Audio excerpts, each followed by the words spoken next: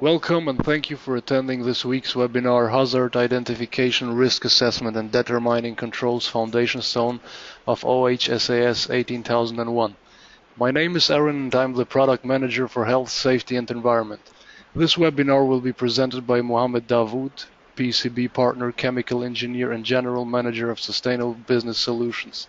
If you have any questions during the presentation, please write us in the question box located in the control panel. Mohammed, please, you may start the presentation. Yeah, sure. Thanks very much, Arun, and welcome you all to this webinar on hazard identification, risk assessment, and controls. Myself, Mohammed Dawood, and here you can see my contact details, my email ID that you can contact me even after the webinar if you have any specific question regarding the risk assessment that is an integral part of OHSAS 18001 standard. The objective of this webinar is to basically enable all participants to carry out the risk assessment of your own facility, or at least you should develop such competence that you'll be part of the risk assessment team. So first thing, what is a risk assessment? It's a careful examination of what can go wrong in your facility. That can be a part of people, equipment, environment, or property. What can harm you? Although it's written here like people and property environment, but because we are talking in the context of OHSAS 18001, which is more oriented towards personal safety, so we'll rather refer it as anything that can cause harm to any individual, any staff, any worker on your facility. So why should we need to carry out a risk assessment? First of all, it's a legal requirement in most parts of the world that you need to carry out a risk assessment of your facilities. It's also a compulsory requirement that you need to have a documented procedure of OHSAS 18001 of a risk assessment, and you need to carry out the risk assessment of all routine and non-routine activities of your facility. It also helps you to segregate some critical activities from your routine activities, so you can pay more attention, you can focus more on some critical activities that are causing maybe more accidents to your, in your facility.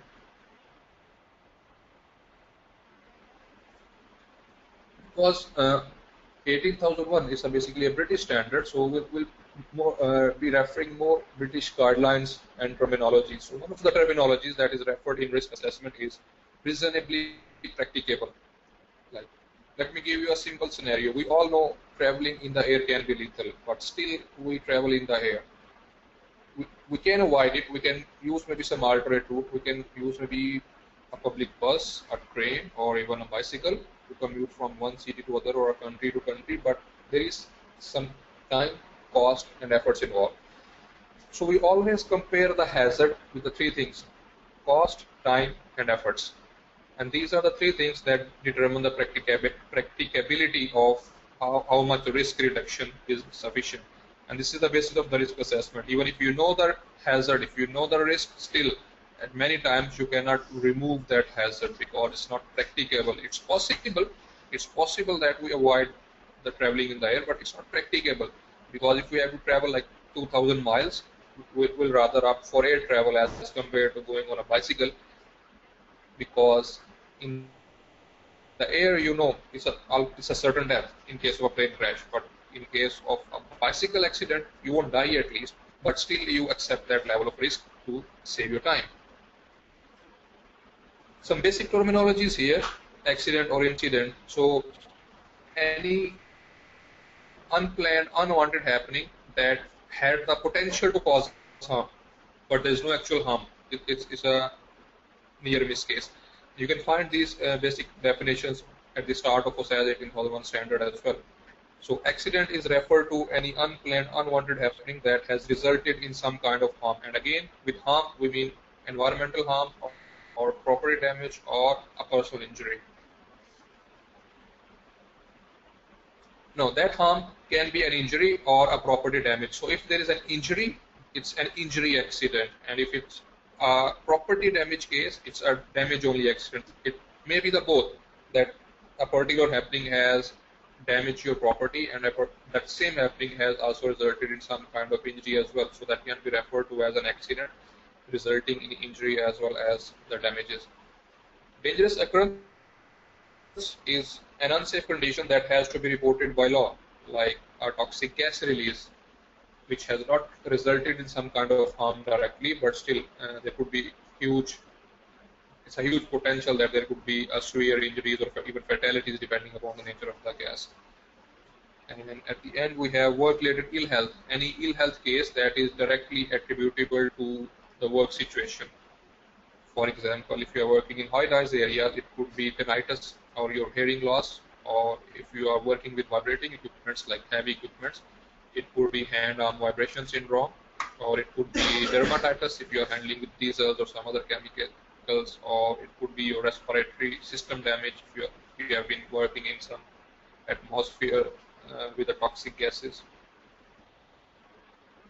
So here's a simple illustration between hazard, near miss, and injury. You can see some loose material on a scaffolding, which is a hazard. Hazard, anything that has the potential to cause harm. So if that loose material falls down, but it narrowly misses someone, it's a near miss.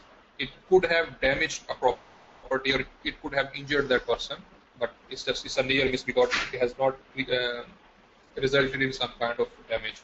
And on the last picture on your right hand side on your screens, you can see if that material falls on some individual, it will result in injury, and it would be classified as an injury accident. So it's an accident because there is some kind of harm, and because that harm is related to an individual, so it's an injury accident. Now, if you see the literature, you can find out many triangles or many pyramids like this. This is called accident triangle or accident pyramid. Frank Bird is one of the researchers who carried out this research, and he came up with these figures. There are different figures. You may see some variation among these figures, but the overall linkage or the overall relationship between the figure remains the same in all the research. Like this triangle developed by Frank Bird, it says for every one serious injury, there would be 10 minor injuries, 30 damages, and 600 incidents, like incident and unwanted happenings only. So if our focus point need to be at the bottom, the 600 figure, because if we are able to control the 600 figure, we are ultimately stopping the serious injuries at the top. But if our focus is at the top, like the serious injury, the incidents or damages only, they will keep happening, and ultimately we'll end up with a serious injury or fatality also one day. So risk assessment. So who need to carry out the risk assessment? It's a teamwork. So we develop a team. There can be like 3 to 6 persons in a team depending upon the complexity of the area. All people, they need to be competent. So competent means the people involved who are the part of the team or who are involved in developing the risk assessment. They need to have the knowledge of how to carry out the risk assessment. They need to have some previous experience of developing the risk assessment. They need to have the knowledge of the area they are working in, and they need to have the knowledge of the activity they are going to undertake the risk assessment of. Because if they are missing any of these elements, they won't be able to adequately or comprehensively carry out the risk assessment. So team approach is beneficial, and how do we develop the team is a typical composition of a team could be a health and safety specialist, a technical specialist, especially when there is some equipment involved. You may be carrying out a risk assessment of a crane activity or a lifting activity, so it's better to involve a technical specialist of a crane or a forklifter if a forklift is involved, or any other technical specialist as appropriate. A line manager of that area or that activity, someone familiar with the task, so ideally a worker who will be performing that activity, or if there are a number of workers from the same craft, we can get a representative workers, because no matter how experienced you are, you may have done some engineering, you may have carried out more than 50 or 100 risk assessments maybe, but we need to accept the fact that we are not a welder, let's say. We don't know about the ground realities of the welding as good as a welder may know, and we don't know the ground realities of crane behavior or crane operations as good a crane operator may know. So it's always better to involve a worker, and at the end a worker safety representative as well can be a part of the team. So this composition may vary a little bit, but typically 3 to 6 persons would be part of that team. It's also team approach is also beneficial because in this way you can gather experiences from the different fields. So if you make a team of health and safety specialists with a worker, technical specialist, line manager, and worker safety representative, you can hear the viewpoint of all.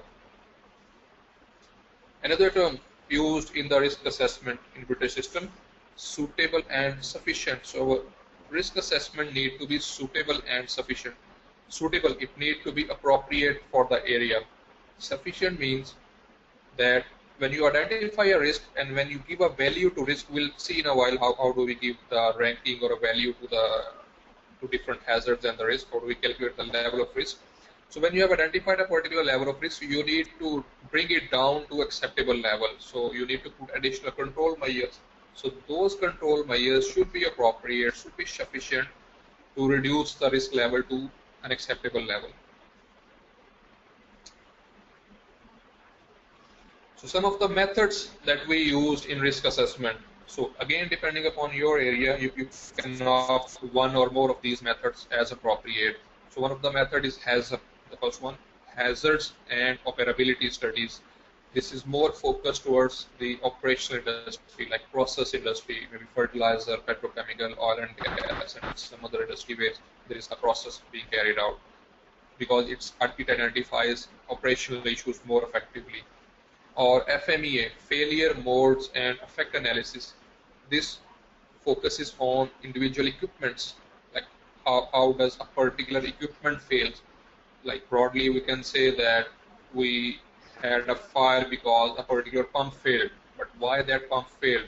Either it was due to the casing failure, due to impeller failure, due to vibration, due to the base failure, due to the skirts failure, or due to corrosion, due to erosion, due to impurities. What was the failure mode of that particular equipment? So this technique focuses more on the equipment. Next is what if analysis.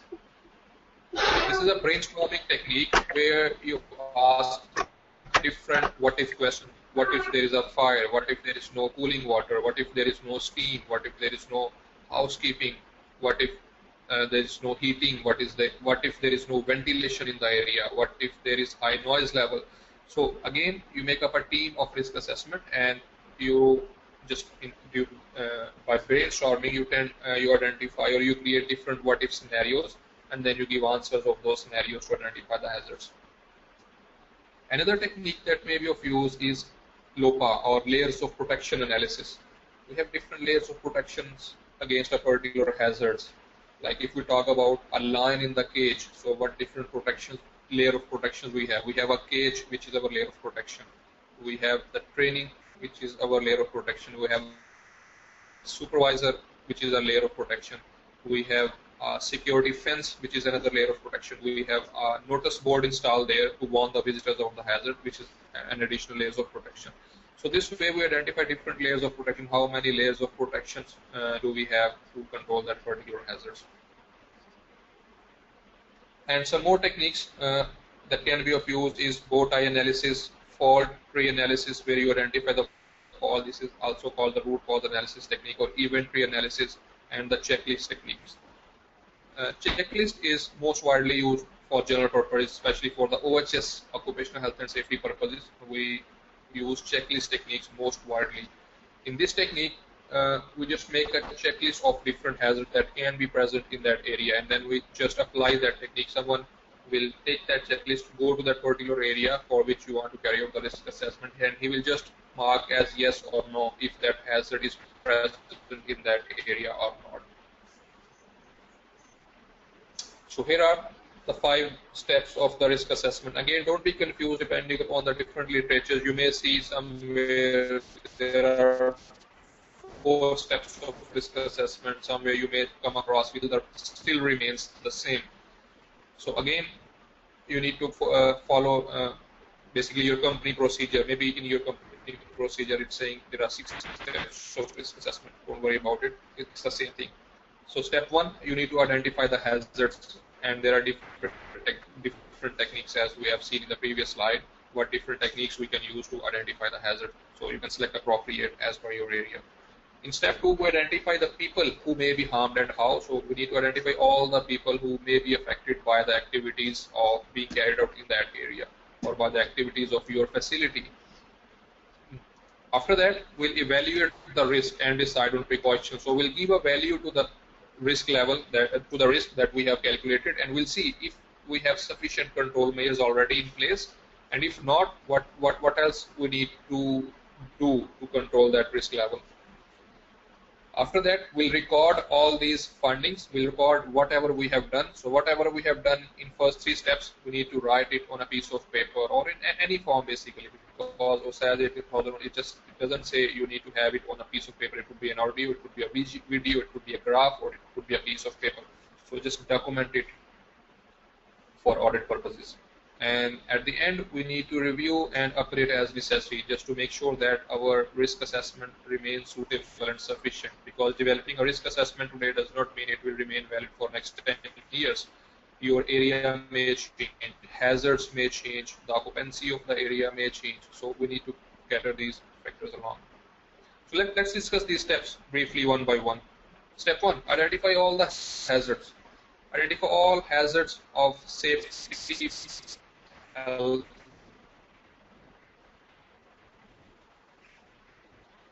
and in here, as we have discussed previously, that most widely used technique is checklists for occupational health and safety purposes. So don't bother about the headings of the category choice. Give some headings of maybe physical hazards, chemical hazards, biological hazard, ergonomic hazard, electrical hazard, vehicle hazard, equipment hazards, or you may wish to segregate on MWP philosophy, like material, equipment, environment, and people. So it doesn't matter. Just segregate in physical hazards, maybe your vibration.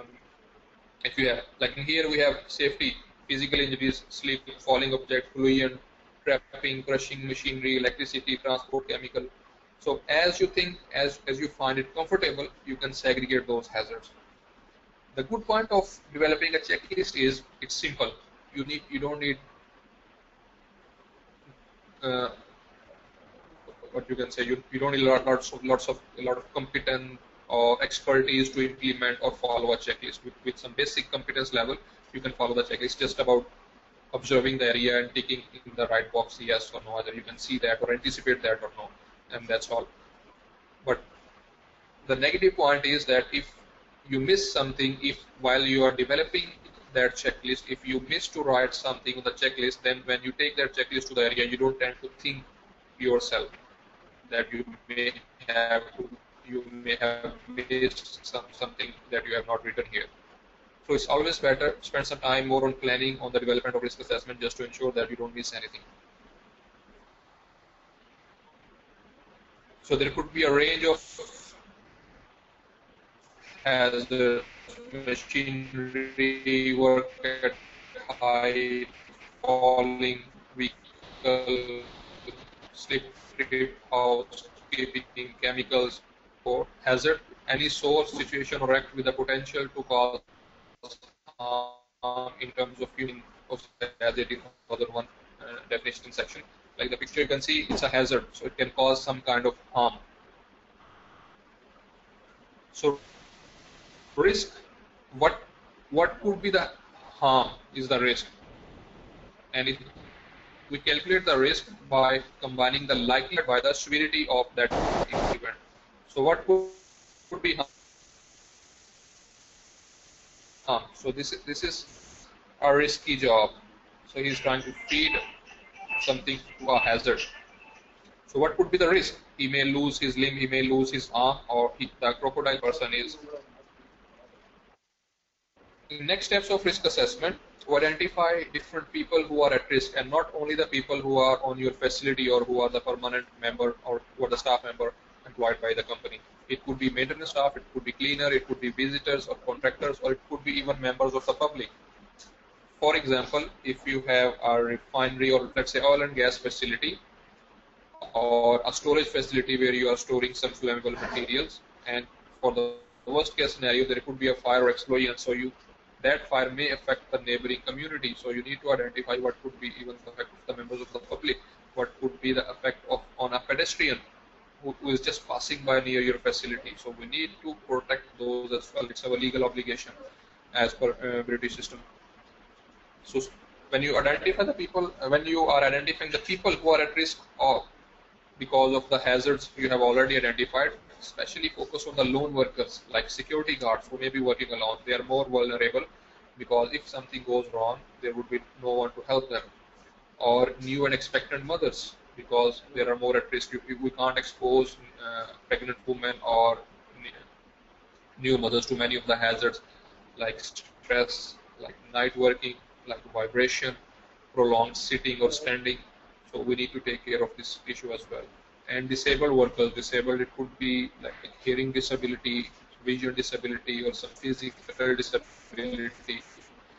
The issue with disabled workers, let's say someone is using wheelchair, so we need to take that consideration in our risk assessment because that person will have difficulty in case of any emergency. It would be difficult for him to evacuate the area. If someone has hearing disability, he might not be able to hear the evacuation alarm. And similarly, if someone has a vision disability, he might not be able to see some vehicle or someone else coming or see some flashing alarm or things like that. So next steps, evaluate the risk. So how do we evaluate the risk? We need two elements, likelihood and severity of any accidents which has happened. So risk is the multiplication of likelihood and severity. So what we do in here is that we develop a matrix. We give a values to likelihood and severity. Here I have used 5x5 matrix, which is taken from health and safety guidelines. It's a British guideline. But it's your choice, it's your your company procedure to follow to identify the values, to give the values. Your company may be using 3x3 matrix or 4x4 or 5x5 or 10x10 doesn't matter. The greater the matrix, more accurate value you will be giving and more comprehensive will be the risk assessment. But typically 5x5 matrix is used in most of the companies. So on the top of this sheet you see likelihood. So likelihood start from 1 to 5. So 1 likelihood means the event could occur in exceptional circumstances only. Like if you think about plane crash, it's not very likely that a plane will crash. 2, unlikely, it could occur at some time, maybe 6 months to a year. So frequency of the event you're talking about maybe once or twice in a year. 3 means it might occur at some time, monthly, maybe 10 to 12 times a year it happens. 4, likely, it will probably occur in most circumstances. It could be weekly. Now this description has to be decided by the risk assessment team of your company. So it may be like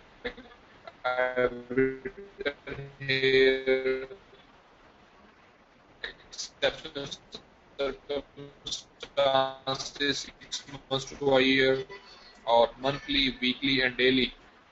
It may be different in your company. They might have used here, let's say 5 years, here 1 year, doesn't matter. But again, the 5 will give 1 to 5 value. 1 means negligible, minor. Even if it happens, it's a minor injury. Only a very first aid treatment is required and nothing beyond that. 2, consequence means injuries which could result in temporary disability. 3 is major, serious injuries that could result in permanent disability or maybe hospitalization is required. 4 may mean death or permanent disability of 1-2%, and 5 may mean several fatalities. Again, you can quantify these in severity down the 5 value. Now, bring the same values to a matrix: minor, moderate, major, severe, and catastrophic, and values ranging from 1 to 5. And on the other axis, you have likelihood. So likelihood 1 to 5. 1 is rare, unlikely, possible, likely, and almost certain. Now, talk about any hazards. You have, let's say, used a checklist and you have identified that there is electricity, which is a hazard in your facility. So electricity is a hazard, it can cause harm. So what is the likelihood that someone will be electrocuted in your facility? In a team, select one value. Let's say you just come up with a value of 3, that 3 is the likelihood that someone will be electrocuted. Now the second aspect, consequence. What would be the consequence if someone is electrocuted, it would be a fatality, because normally we operate on 110 or 220 volts in different parts of the world. Even 110 is a lethal. So in that case, as you see here, fatality of 1 to 2%, we give value likelihood and 4 consequences. The resultant would be 12. It's just a simple multiplication of your likelihood and severity value. So 3 into 4 will bring up the risk level of 12.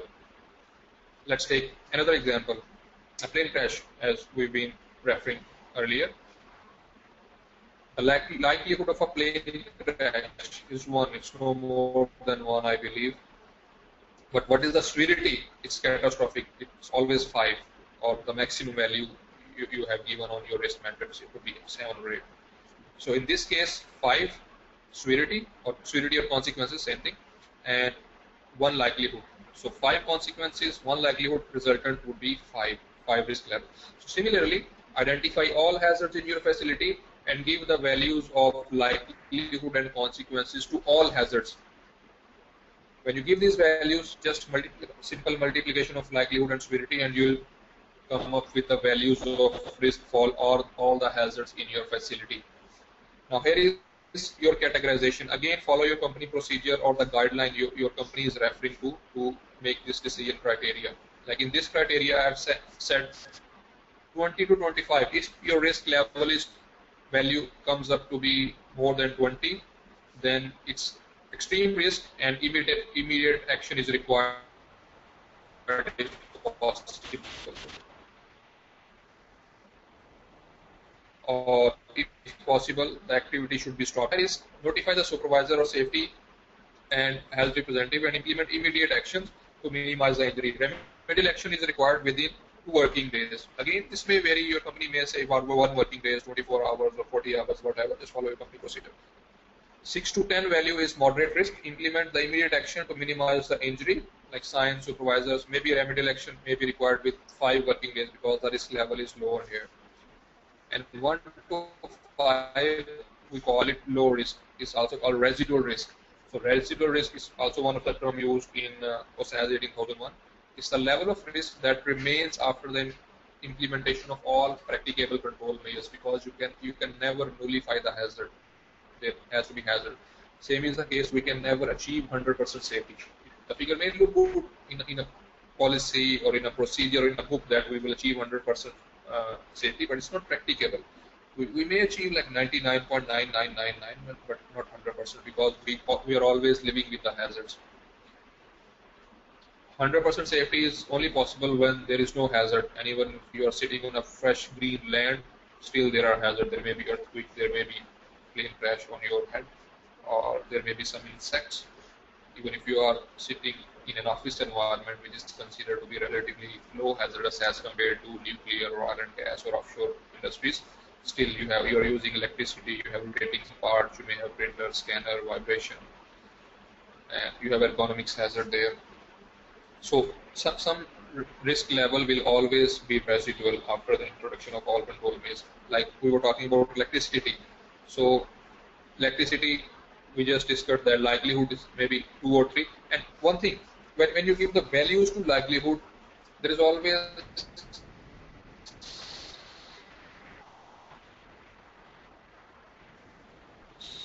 some argument value. Again, there may be argument between 3 and 4 or 4 and 5, but there must not be an argument between 1 and 5. So in case of 1 and 5, someone has to rethink about the value or the justification. But in case of an argument between, let's say, 2 and 3, you just have to discuss between yourself why someone want to give 2 value and why the other person want to give 3 value, and then come up with 1 value to be written in the risk assessment sheet. Okay, so this way we'll calculate the risk level of all the hazards, and here is our decision criteria that is in written form, and we'll follow this written decision criteria to take the control measure. Like here's another example of what is the risk level of being run over by other of the world. So there is a very low likelihood that someone will be crossing this road and a vehicle will appear at the same time and the person will be hit by the vehicle. Very low likelihood. But severity is high because the person collision with the vehicle that may be being driven on like 40, 50 or 60 kilometers per hour speed. Another example, the risk level of being run over by a vehicle when crossing a busy road in a town, in any town of the world. In here, severity is the same as in the previous case, like this one. So still, severity is the same because in both cases, the person is being run over by a vehicle. But in this case, the likelihood is high. So if you're crossing this road, there are more chances that you may be hit by a vehicle. So what is the risk level of being run over when crossing a quiet cycle path in a countryside? So a countryside, not that busy road, and you are being hit by a cycle. So in this case, likelihood is low and severity is low as well, because even if an accident happens, you are hit by a cycle, you won't face as much consequences as you may face in case of collision with a car or bus. So here is the summary. So moving from this one, this particular event has a particular likelihood and severity. If we, from this scenario, we move to this scenario, likelihood increases and even the severity increases. And if we move to this scenario, likelihood probably the same depending on the situation, but severity in here, if it's bicycle in this scenario, maybe severity is the same in both the cases. But if it's a vehicle, then of course severity is much higher in this case as compared to one at the top. So how do we make the decision? Here is a simple illustration. You see here, you have your system and you do the hazard identification. Hazard is just an abbreviation. Hazard identification using any appropriate technique. You have different techniques, qualitative or quantitative techniques. FTA is just fault tree analysis and event tree analysis, and many more techniques like layers of protection analysis, bow tie analysis, checklist, what if analysis, failure modes and effect analysis, has the different techniques that we had studied earlier. So you identify the hazard and you use different techniques to analyze the risk levels. Until this point, you are analyzing your risk. Then comes in your risk metrics or alarm principle. Let's say you have a risk level of 16, likelihood 4, severity is 4, even in case of electricity, if we apply in our matrix. So likelihood is 4, let's say, and severity can be fatality of 1 person, severity 4. 16 may not be acceptable, so we have to reduce it to alarm region. It's a short name of as low as reasonably practicable. And again, what determines our practicability? Time, cost, efforts. Things. So we have to always make a balance of the level of safety and time, cost and efforts. So you analyze your risk and then you do the risk assessment. You apply the metrics, let's say, keeping it simple like we have studied before. You just apply the metrics on your identified hazards, and this is called risk assessment. Then you evaluate it with the benefit, with the cost, with the efforts. What would be the benefit? Or you evaluate it with your benchmark. Let's say on 25, our risk level must not be, let's say, go beyond 12. 12 is not acceptable for you, below 12 is acceptable. So here is your criteria, here is your evaluation criteria. So until this point, you see here risk analysis, until here risk assessment, until this point it's called risk evaluation. And then if the risk, you have evaluated your risk and let's say it's not acceptable for you, so you will make some decision, you will implement some more control measures to reduce the risk level. So your decision, this is the whole process, and until this point it's called risk management. So this whole picture, you will see different terminologies that we frequently use when we try to implement OHSAS 18001 when we carry out risk assessment, like hazard, risk analysis, risk assessment, risk evaluation, risk management. So we need to identify the difference between these terminologies. And meanwhile, if any one of you has any question, just write down on your screen on the chat box, and I'll try to answer that question at the same time. And even after the webinar, if you have any question, you have my email ID already, and you can drop me an email and I'll try to answer it as soon as possible. So we have done our risk evaluation, and now it's the time to determine the controls. Let's say we had identified 50 hazards, and out of those 50 hazards, there were 20 hazards for which the value of the risk is not acceptable for us. So at this point, we need to take more control measures to reduce the risk level. And here is the hierarchy that we apply to control the risk. You can also remember it by the acronym ERICP, ERICP. So our first preference must be eliminate the hazard if possible, if practicable, because in many cases it's not practicable. For example, you may be using a diesel generator for your office just as a backup if there is an electric breakdown. So eliminate the hazard. That diesel generator is a hazard because you must be storing some amount of diesel as well. So it's a hazard. Why not get rid of it? Eliminate that hazard. But this might not be practicable because you may be carrying out some critical activities in your office, and you don't want that those activities to be interrupted. So it's not practicable in this case. The second most preferred option must be reduce or substitute the hazard. Reduce the hazard. Okay, we cannot eliminate the hazard, but why not reduce it? Like taking on the same example, if you have to use that diesel generator and you have to use and you have to keep some inventory of diesel on your site, then instead of storing 1,000 liters of fuel, why not store 200 liters? 1,000 liters is maybe sufficient for you for, let's say, 1 month, but 200 still is enough for around 5 days to a week. So that even if there is an accident, which is fire in this case most probably, the consequences would be lower. Or substitute it with something less hazardous. So substitute petrol with diesel because diesel is less flammable, or substitute some corrosive or toxic chemical with irritant chemical, which is less hazardous. Okay, if it's not practicable, then isolate the hazard from the people. So fuel is a hazard. Keep fuel away from the workforce so that even if there is an accident, it cannot affect the workforce or your site. If there is not sufficient space, isolation. Either increase the distance or install a barrier in between the hazard and yourself.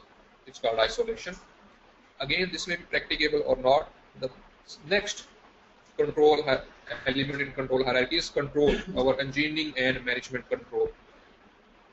This is the element where we apply most of the control here because first three are not practicable in many cases, and especially the first two. So here comes our engineering and management control. In the example we are discussing of a diesel operated generator, maybe design of the system, a burned wall, spill kits, fire extinguishers, safety signages, no smoking policy, barricade the area, and supervision, maybe a PTW. So things like that. So we apply different engineering and management controls. And then at the end is our personal protective equipment, like our protection. So PPEs comes as the last line of defense because PPEs fail to danger. PPEs do not deal with the hazard, they just protect you. If you think about eliminate, there's no hazard, so it's more safer. Reduce, hazard is reduced, so there will be less consequences. But if you talk about PPEs, hazard is still there. So you're not doing anything with the hazard, you're just protecting yourself in case there is an accident. So PPEs must always be the last line of defense. Also PPEs, with PPEs you're relying on humans. And humans tend to violate. In safety field we say humans are the most unreliable species. So you can't rely on humans that he'll be wearing a hard hat or safety shoes or a full body harness or earplugs or any other PPE when required. So you can prioritize and give a time scale. Again, it's just an example here. Follow your company procedure, what time scale and priority you have given. For your understanding, we have given here that 20 to 25 was classified as extreme risk, so it must be a first priority. Next, 12 to 18 high, second priority, 6 to 10 third, and 1 to 5 is low, and our fourth priority. So we need to control these hazards first because they are more risky. For them, likelihood and severity is low. When we apply the control measures, keep one thing in mind. In many cases, we are only able, or it's only practicable to reduce the likelihood. In most of the cases, we are not reducing the severity. Like, take the case of electricity. Regardless of the control measures you install, you're not reducing the severity of the electricity. It's still the same because you are still dealing with 110 or 220 volts. you apply double insulation, you use armored cores, there's earthing system, you have used RCDs, you have imparted training to your staff, you are following lockout tagout procedure, and there's supervision also, you have carried out the risk assessment still, and you have using the rubber mats as well. So with all these control measures, you are reducing the chances that of someone getting electrocuted. Severity is still the same. Severity will reduce when you reduce the voltage, because voltage or amperes is the factor that determines the severity. So when you reduce the risk level to below 25 volts, below 25 volt is not considered to be lethal as per different research studies and guidelines. So as long as you are working above 25 volts, still severity is the same. So same is the case, let's say work at height, you are working on a scaffolding. So that scaffolding is erected by competent scaffolders, area is barricaded, you have permit to work. The people working above, they are wearing full body harness, they are trained, they are competent, they have hooked their harness to a lifeline. Load test was also carried out. Supervision is also there, risk assessment is also carried out. With all these control measures, you are reducing the likelihood of someone falling. If someone falls from, let's say, 50 meter height, he will die. Now reduce the height from 50 meter to 10 meter. Still, you are not reducing the severity. Severity is still fatality, because working above 2 meters height, as per the British guidelines, can be lethal. So you can reduce the severity when you do your job differently. Like if you have to paint a ceiling, so instead of using a ladder or scaffolding and going above 2 meter height, why not use a roller brush and paint the ceiling from the ground level? So when you perform your task differently, when you deal with the hazard itself, then only you can say, now I have reduced the severity level as well. So next step, record your findings, and you just make a sheet. There are different formats. Typically, it's you have like 5-6 columns on a piece of paper. On the top, you just write area or activity for which you are carrying out the risk assessment, your date, names of the risk assessment team, and then you make the column. In first column, you identify the hazard. In second column, you see other people on the risk. In third column, you write the likelihood. Next column, you write severity. Next column, you write the value of risk. Next column, you write if that risk is acceptable for you as per your acceptance criteria or as per the allowed region, as per the risk matrix. If it's acceptable, okay, continue the best practices because the hazard is already under control. If it's not acceptable, then your suggestions. What else you need to do, what additional control measures you need to take to reduce the risk level. And then at the bottom of the sheet, typically, the risk assessment team, they place their signature and they write a review period. So you need to review your risk assessment as well, which is the next step. So you need to review your risk assessment. If there is any change in your process, any change in your technology, any change in workplace environment, in your equipment, maybe you are doing your job differently now. Before you had no cranes, now you have introduced a crane in your facility, so you need to review your risk assessment because hazards have been changed. Previously, you did not have any generator in your facility, but now you have installed a generator to cope up with the electric breakdowns. So you need to review your risk assessments. Or any change in law, because it's a legal requirement as well to conduct the risk assessment in most countries of the world. So if the law changes, then again you may have to review your risk assessment. And additionally, if there is no change, still you have to review it periodically, which is typically done once in a year. Typically, again, as the OHSAS says, you have to review it periodically. So this frequency will be decided by the risk assessment team. It could be like 6 months, it could be 1 year, or it could be 3 years, as in American OHSAS system or TSM standards. They ask for the 3 years as well. Also, you need to review your risk assessment after a serious accident or ill health case, because an accident means failure of your risk assessment. If your risk assessment had been good enough, there would have been no accident, because you must have identified the hazard, you must have identified all the control measures to reduce to control that risk. So accident means failure of your risk assessment, and you need to review your risk assessment, and you may have to incorporate some additional layers of controls in your risk assessment. So with this one, I'll finish this webinar on risk assessment. If you have any question, you can just write in your chat box and I'll try to answer the question, or just drop me an email. Mohammed? I would like to thank you all. Yes, or Thank you. We have two kind of questions. Do you want me to read them? yeah, sure. Just read me the Okay. question. The Can I see first. the statement of the questions here? Yes, you can find it on in the question box here in the control panel. I can read it. It's not very long. It's short questions. Okay, I can see one. What is Allah? Exactly. Okay, Allah. It's a terminology which is used in the British system. It's a British legal system also. They use this terminology. It stands for as low as reasonably practicable. As we discussed a couple of examples as well, that we know has and we need to control it, but we can so far we are only able to control the likelihood of plane crashes, not the severity. Still today, with current technology, if a plane crashes, there are chances of fatality.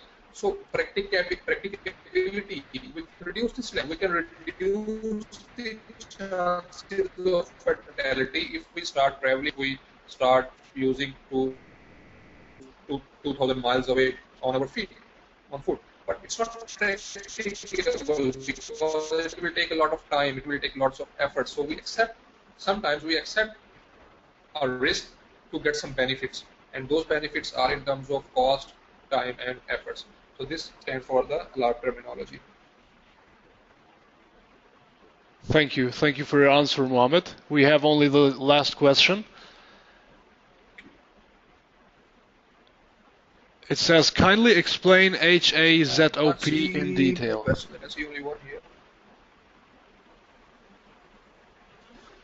Hazard. Hazard is just a general term. It stands for hazard identification. HAZ is hazard, ID is identification. Hazard identification. So if you could let me go to our initial slides in here. Now, these methodologies, they are risk assessment methodologies, and first step in any risk assessment is identification of hazard.